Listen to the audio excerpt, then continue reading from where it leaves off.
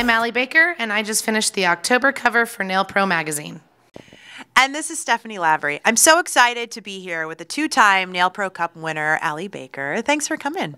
Thanks for having me. It's so great to have you here, and I love the set of nails that you did for us today. Truly love them. How did you come up with this? Well, both of the shapes that I did are both shapes that I have seen a lot online, and I've had the chance to kind of practice myself and kind of self-taught myself how to do them. They're both different, and they're things you don't see a lot of, and I really wanted to do them kind of together and use both shapes. I love this triangle shape. I have not really seen this before. Where did you first come across it? I first saw it on Facebook, Instagram, social media. It was, I think, originally done, I'm not exactly positive, by a nail tech out of Croatia, I believe, or maybe Serbia. I don't know, somewhere over there. Now that I think about it, it might be Croatia or Serbia. I don't know. Anyways, she does amazing, like extreme nails, super long, has done a lot of different extreme shapes, and her work's really, really amazing. And so I look at a lot of the stuff she does and that other nail techs do too, and you don't always have a chance to meet that person or learn from them exactly how they do it. So I've kind of just studied them and studied the structure of nails to figure out how to achieve it myself. And so I kind of break it all down and analyze the pictures and then kind of take it from there. So what's your technique for creating this style of nail? Well, I start by folding the form, so I crease it down the center. So I'm making kind of a peak, similar to what you would do if you were making a regular edge nail. Then I fold it into a triangle shape, so kind of looks like a pyramid or a long triangle, like a rooftop, basically. And then fit that on there and make sure that my end point is in line with the lower arch and the nail groove, so that I know it's going to extend straight out. When it comes to doing interesting shapes of nails, actually when it comes to sculpting any nails, it's really important where the form is placed. But I think specifically for these types of nails, what kind of tips can you offer readers who want to try edge-shaped nails or triangle nails? Ooh, that's kind of tough. So first off, if you know somebody that does them, ask. I mean, we're all out there. A lot of nail techs are totally willing to help, whether it's a message on Facebook or whatever the case may be. That's the way I learned a lot of stuff too, was just asking questions. I think that if you don't necessarily want to ask and you just want to figure it out, like if you look at the nail from all different angles, you can usually break it down and figure out, okay, does the form need to angle down? Does it need to angle up? And I always look at the side wall of the nail groove, and the end point of the nail. And that will usually tell me whether that form's going to be angled up towards the edge or if it's going to be angled down. And then I just kind of take it from there. But the more you look at, if you can get the picture of that shape and break it down and really analyze it from different angles, a lot of times you can get that to figure out.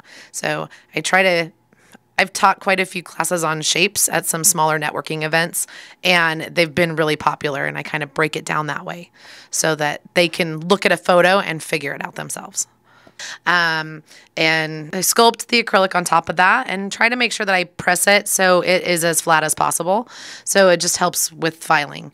I use my brush a lot to press in the shape and make sure it's nice and smooth and as flat as possible, so you get those really nice crisp angles, and press the top down and just try to build in as much as I can with my brush to help prevent a lot of extra filing. Then when it's all set up, then I usually go in with an e-file, and then I can smooth out any big lumps, because getting those shapes sometimes are a little difficult to get everything exactly smooth. So I use the e-file just to take a little bit of stress off the file, and then hand file all the finish work and make sure everything's nice and crisp and the lines are all nice and straight. You sculpted these nails with a custom blended colored acrylic. Any tips for blending those colors together? I start off with, I used like a chocolate brown and a kind of a maroonish burgundy. I wanted something a little more on the brown side. So I started off with brown and just added a little bit of red because that was the stronger color until I got the color I wanted. So I don't try to just do half and half all the time. I always start with one and add little amounts of the stronger color till I get the color I want. And it just kind of came together that way. I thought it was a great combination, and it really went well with her skin tone. My other favorite part of these nails was the embossed design. How did you do that? Well, once the nail was filed and I knew that all my lines were good and crisp, I have a foil gel that I use. It goes on like a gel polish. So I just used that and polished over the section that I wanted to emboss. Cured that, and then I went back in with the same gel and a striping brush and did the design, cured it, and then I went over it with a chrome pigment powder. What is a foil gel? Well, it's a gel that just has a little bit less of a tacky layer, so it's not as slick. Cured that. Then when I did the embossed part with the striping brush and cured that, still has a tacky layer, but it's not gooey, really, I guess would be the right word. So it takes the chrome goes over it and leaves a really nice finish. And then how did you finish it off?